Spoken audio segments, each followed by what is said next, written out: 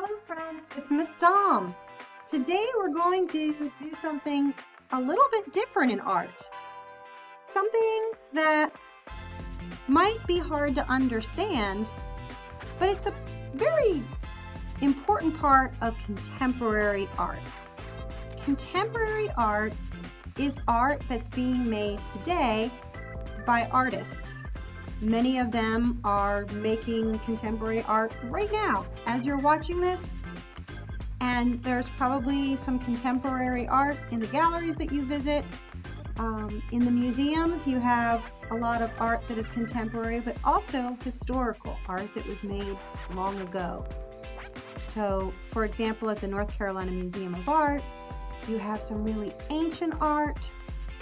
You have art that was made 200 years ago, 100 years ago, 50 years ago, and then contemporary art that might have been made just a few years ago and then purchased by the museum, and the artist that made it is still living and working and making art today.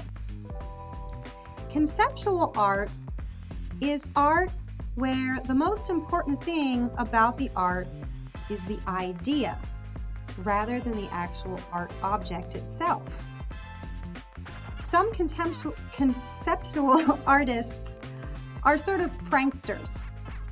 If you look at the banana image, that artist's name is Maurizio Cattelan, and he is sort of known as a prankster in the art world. But people take his pranks very seriously. I'm going to talk more about that one in just a few minutes.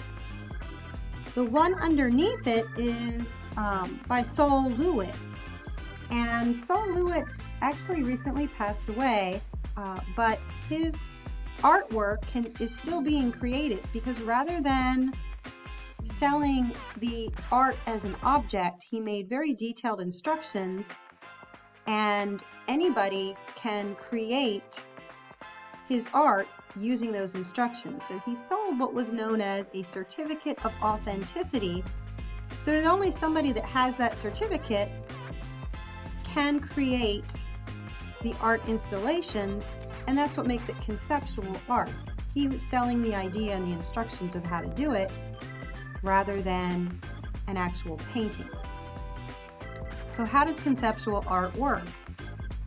Imagine if I took off my glasses and set them down on the floor of an art museum. Would those glasses stop being something functional that I wear and become art? Maybe. Somebody actually did that as an experiment to see how people in a museum would react to seeing the glasses on the floor. And just as they suspected, people reacted to the glasses as if they were an exhibit at the museum. People started looking at them and taking pictures of them, because people that go to museums are aware of the idea of conceptual art.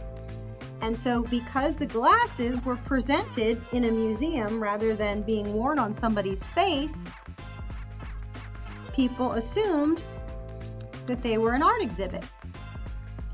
So conceptual art is definitely the kind of art an artist who is a prankster would get excited about.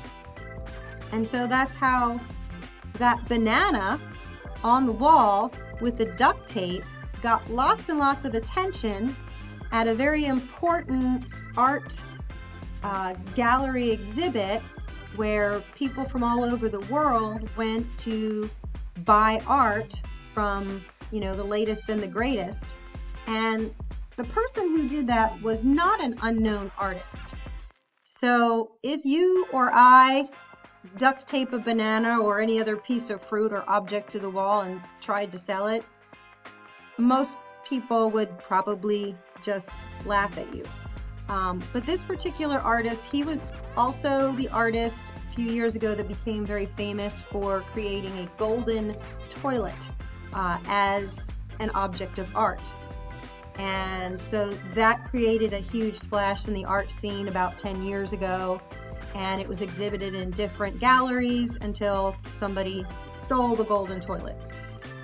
Because gold, of course, is worth a lot of money. So it was thieves figured if they could get a hold of it, they could melt it down and nobody would know it was the golden toilet, I guess.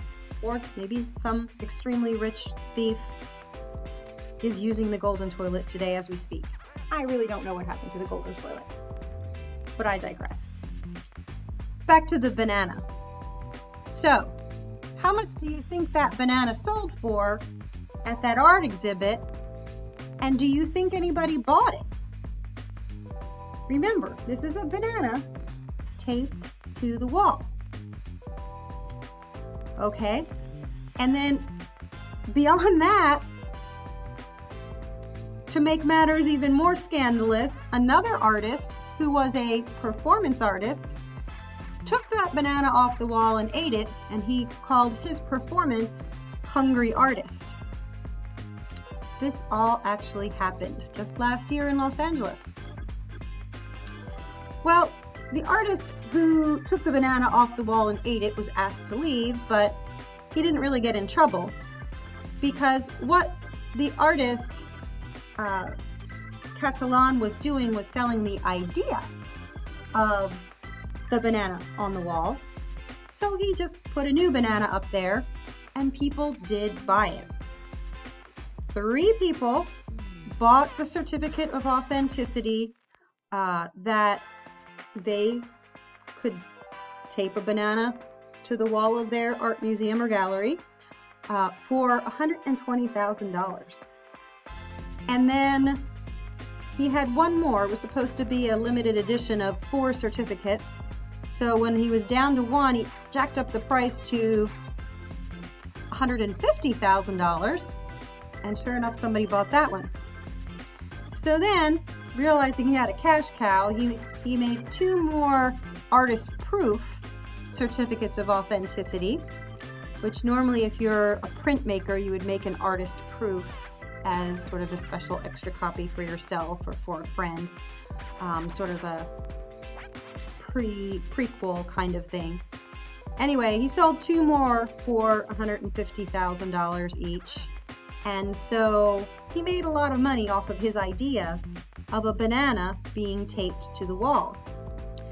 And so my challenge to you is, do you have an idea that you would consider to be a work of art?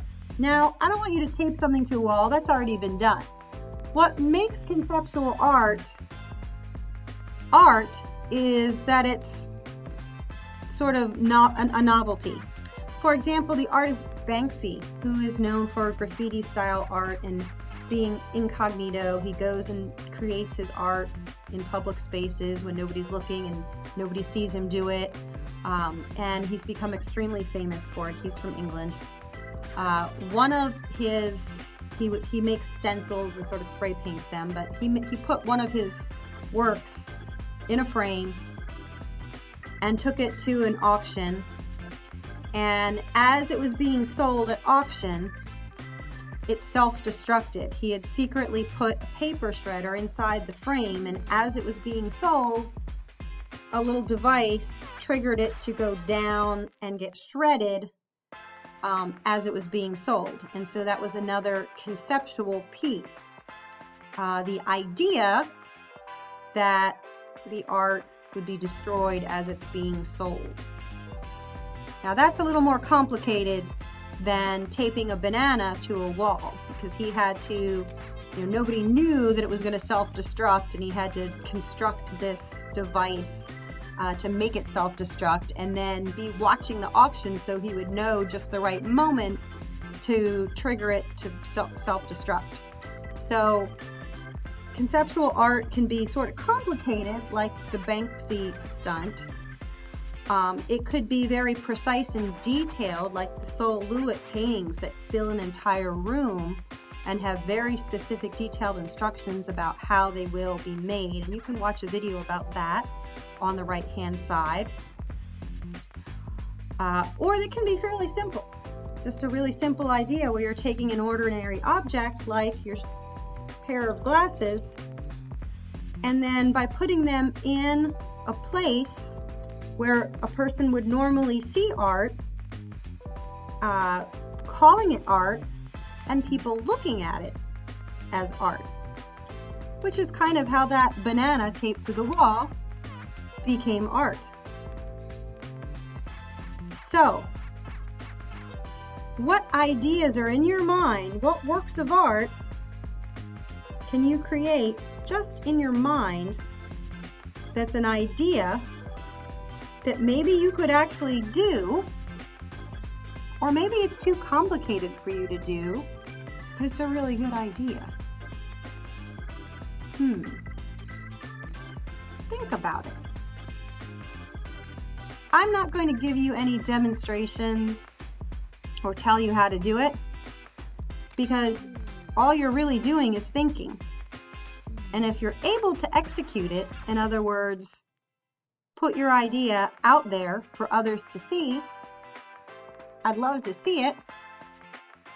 If it's something that's too complicated for you to actually do, maybe you could make that certificate of authenticity that describes that work of art that's in your brain and how somebody else could make it.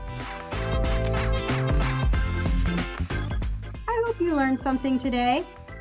And if you have a great idea, make it, take a picture of it, because a lot of times the conceptual art is temporary. It might involve food or dirt or something that you find outside or anywhere. You just put it somewhere and it might get swept up at some point. So take a picture of it if it's temporary, or make your certificate of authenticity. And I hope you come up with lots of good ideas.